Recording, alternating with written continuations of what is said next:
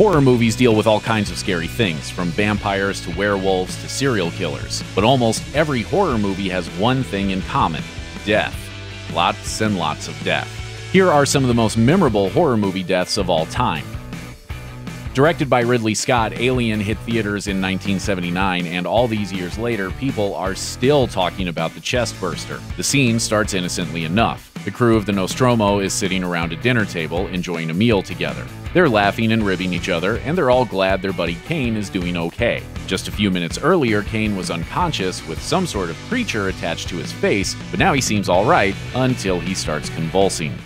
I don't want to talk about what it's made of. I'm eating this. Then, just a few seconds later, a parasite rips out of his chest, sending gallons of gore across the room. It's a little baby xenomorph, and it scampers away before anyone can kill it, leaving Kane's lifeless body behind. Even though it's been 4 decades since Alien hit theaters, this visceral scene still makes us nauseous to this day.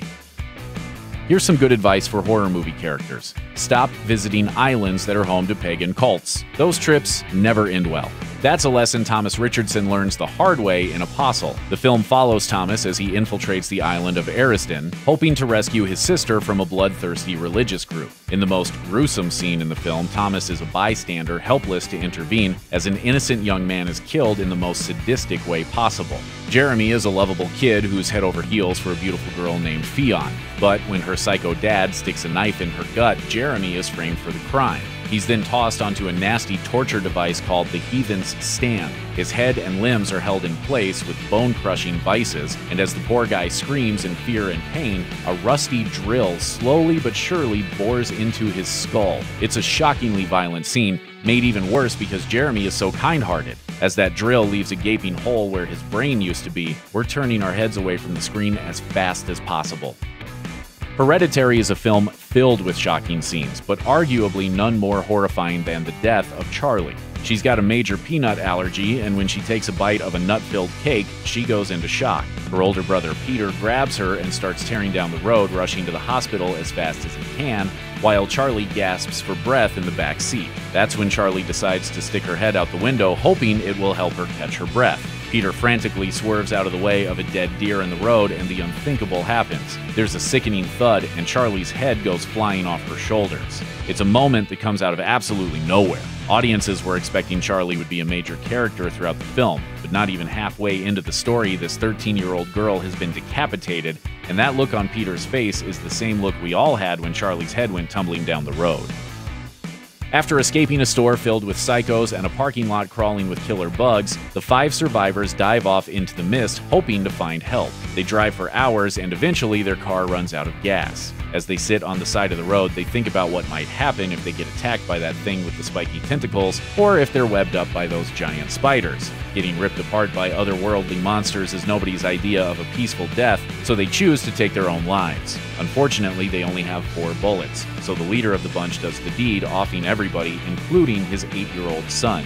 It's an absolutely devastating scene. The car is filled with corpses, and our hero is screaming at the top of his lungs. But then, adding insult to injury, the military comes rolling on by. If only the survivors had waited a minute or two, they would have found salvation.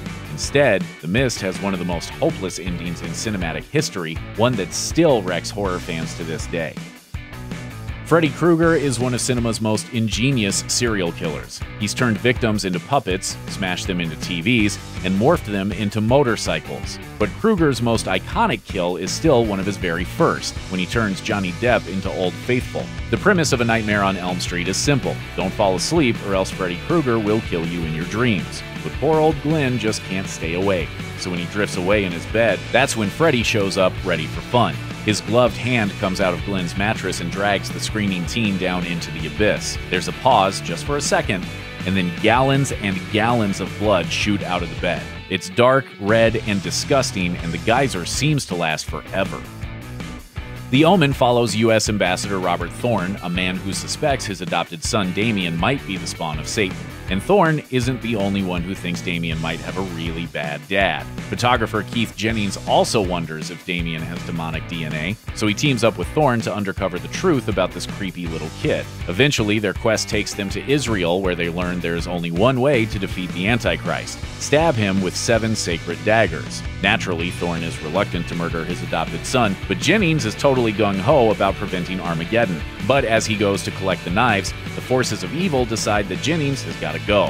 When a work truck accidentally rolls downhill, a giant pane of glass goes flying out of the bed. Jennings looks up at the exact wrong moment, and the glass sheet sends his head spinning through the air in slow motion. It's an incredible special effect, one that shocks us no matter how many times we've seen it. David Cronenberg is the king of body horror, and his disturbing powers are on full display in Scanners. Released in 1981, Scanners takes place in a world where psychics exist, and naturally, people who can read minds are the next big step in private security. In the film's most explosive scene, a security company called Consec plans on showing off their scanner service by having a mild-mannered mind reader demonstrate his abilities. Unfortunately, when he calls for volunteers, he picks a guy named Daryl, who happens to be a super powerful telepath. Even worse, Daryl is kind of an evil jerk. When the unassuming scanner tries to get into his brain, Daryl turns the tables. The poor guy begins to shake and twitch as Daryl attacks his mind, smiling and sneering the entire time. The unassuming scanner is clearly in pain, suffering the world's worst headache, and when the psychic pressure becomes too much, his head explodes all over the place.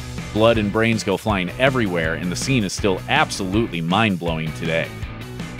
A common trope of the horror genre is that hillbillies are all psychopaths just waiting to chop you up with a chainsaw. But Tucker and Dale vs. Evil subverts that cliché by showcasing 2 lovable good old boys whose vacation is interrupted by a group of college kids that mistake them for Deliverance-style rednecks. And since these kids have seen one too many horror movies, they declare war on the backwoods bumpkins. Of course, these kids aren't exactly skilled when it comes to murder, and every time they try to murder Tucker and Dale, they just end up killing themselves in progressively more gruesome ways. Perhaps the most jaw-dropping moment comes as Tucker is tossing logs into a wood chipper. That's when one of the college kids, armed with a screwdriver, sneaks up on Tucker and tries to jump on his back. Unfortunately, Tucker bends over at the exact moment, and the kid goes sailing right into the machine.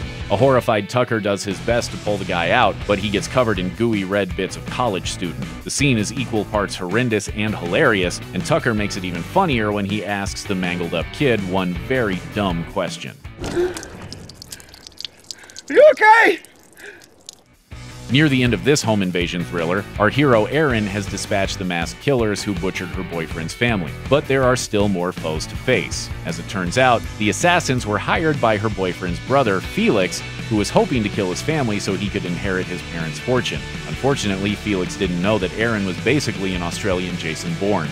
So when the two finally throw down, Erin gets clever with some kitchen utensils. But while pots and knives come in handy, Erin lands the final blow by shoving the blades of a blender into the top of Felix's head. And then, to make sure that he won't get away, she plugs the blender into the wall and makes herself a brain shake. The scene takes all the elements you need for a fantastic horror movie death, creativity, comedy, and a whole lot of gore, and blends them together perfectly, so to speak.